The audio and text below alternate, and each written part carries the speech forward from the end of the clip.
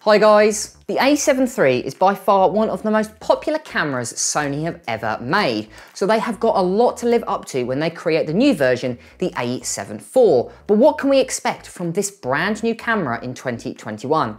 That's what we're going to be talking about today in Camera Rumours. And I'm going to start right now.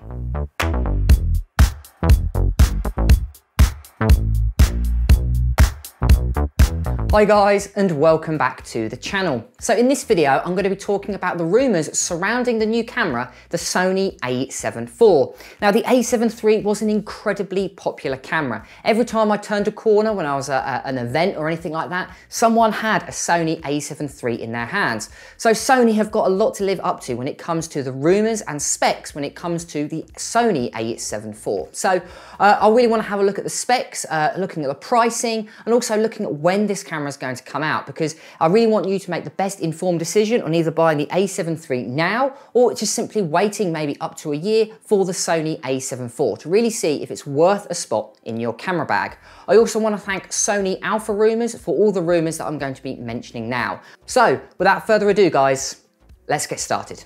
So the first thing I want to look at is the overall build quality and the design of this camera. Now the Sony A7 III was actually quite a petite camera compared to a lot of the Canon and even Nikon cameras. It was quite small, the grip was quite small, but even the buttons and the button placement was just ever so slightly off. It is the third iteration, so they haven't nailed it quite yet. But I must say, compared to the Sony A7IV, granted it is a lot more expensive camera, the button placement and even the button design is a lot better. The grip is a lot larger, and they've also got locking pins on the top of these cameras to prevent you from by accidentally knocking and changing any of, for instance, the exposure wheel. So having the designs of this is a lot better than the A7 III. Now another thing that I really liked about this camera was the actual display and the EVF, so that's the electronic viewfinder. The electronic viewfinder of the A7R4 is really good. Now these specs usually bump up the price quite a lot, so these are the two things I'm not expecting the A7 IV to have. So the screen, I'm guessing, is going to be a lower resolution screen that we do have currently, and I'm also expecting a low resolution EVF. But apart from that, I would expect a lot of the build design from the A7R4 to be replicated in the A7 IV.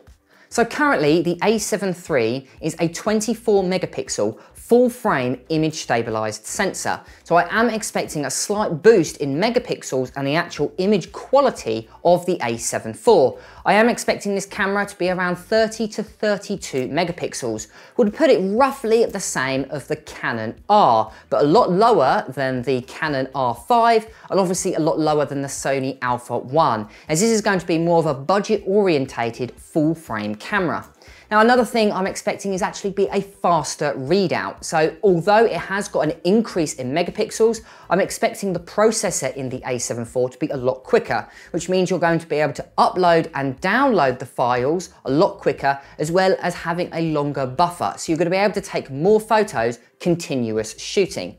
Now talking about continuous shooting, I am expecting this camera to be around about a 10 frames per second, which will put it the lower end of what Sony can do. But again, this is going to be more of a budget orientated camera. So do bear that in mind, that it isn't going to be as amazing as the Sony Alpha 1 that was released only a few weeks ago, because obviously that is almost a $6.5 grand camera. This camera isn't going to be nowhere near that pricing. So a lot of the specs you're going to be looking at are going to be lower than the Sony Alpha 1, but they are going to be better than the current Sony A7 III.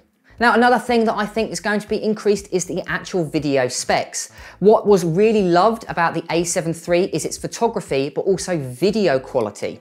So it was a really good video camera, as well as being obviously taking photos. So at the moment, the A7 III can offer full frame 4K at 30 frames per second. So I am expecting an increase up to 60 frames per second in 4K. I'm also probably expecting to have it 6K, but downsampled to 4K at 30 frames per second. I'm also expecting, because obviously the A7 III has, I'm also expecting to have S-Log and a bunch of other features copied over from a lot of the other Sony cameras, such as the Sony A7R IV and the Sony A7S III. Now, one of the tech specs I do expect to be the same as the A7 III is the actual image stabilization. Currently, this offers up to 4 stops of image stabilization, including an image stabilized lens. And it's not something that I expect Sony to kind of re-engineer and make it even 5 or up to 6 stops of image stabilization.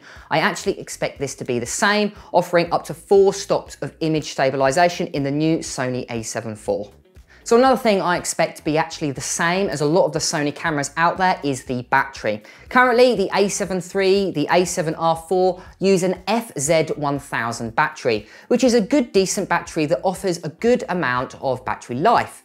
Now, if you are conservative with it, you can probably get around about 1,000 photos out of it. And with the new processor, I imagine it going to be a little bit more energy efficient, but I can imagine the battery life is going to be the same between the A7 III and the A7 IV. Now, you might think this is a little bit of a downside. You think battery quality has come a long way in the last 3 years, but I actually really like that a lot of camera brands now are actually using the same battery as the previous camera. They're just kind of re-engineering it so you can actually fit more juice, but in the same size, which means if you're already in the Sony ecosystem, you don't necessarily have to buy a load of new batteries for a brand new camera. It's something you're going to be able to bring forward unless the batteries are too old. So it's actually something that I really think Sony and Canon are doing really well, is they're actually using the same batteries throughout the entire range of cameras. So enough about tech specs. How much is it going to be and when can you purchase one? Well, to be honest, I think this camera is going to be around £2,500. Currently, the A7 III, you can probably get it on discount for between £1,700 and £1,800. And obviously, because this camera has been out for a while now, you're going to be able to get it up secondhand for around about £1,000, depending on condition. So I think £2,500 puts it roughly in the right kind of area within the kind of ecosystem of Sony. They don't want to make it too expensive, but they also don't want to make it too cheap because obviously they don't want to undercut a lot of their APS-C cameras such as the 6600, which comes in at around £1,300. So I think they're going to price it pretty much exactly the same as the Canon EOS R6, which is Canon's kind of flagship premium camera. So out of the pricing, I think around £2,500, possibly with a slight price drop for some kind of autumn sale, because Sony often do kind of like a cashback deal of like £200 to £300. So I can imagine if the Sony A7 IV does get released, I can imagine they're going to do a price drop around £300 in the autumn time. Now, when do I expect this camera to be released? Well, so let's have a look at some of the older cameras Sony have released and try and work out on what month they're going to release it in this year. Well, if we go back all the way back to 2014, they released the A7 II, and that was on the 20th of November. But then if we go have a look at the current camera, so that is the Sony A7 III, you can see that got released on the 10th of April 2018. So unlike a lot of brands these days, they don't have a particular month where they release all of their new products, such as iPhone. You know there's going to be a new Apple iPhone in September. So I personally think that they're actually going to release it before the summer sales due to them not having a particular product month. So I think they're going to release it maybe May or June time of this year. That gives it enough time for it to be hyped up after the release of the Sony Alpha 1 that was only released just a few weeks ago in January. So if I had to kind of pin my idea on the board, I personally think it's going to be either May or June or just before the sales for summer.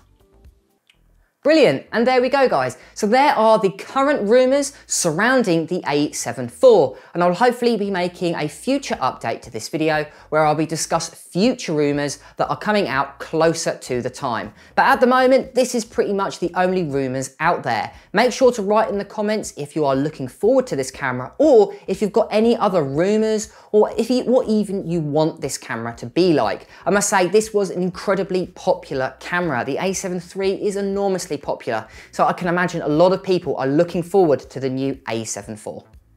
Again guys, if you want to like, comment and subscribe to my channel, it really does help my channel grow. Also, if you want to hit the bell notification so you don't miss any of my latest content. But until next time guys, keep creating.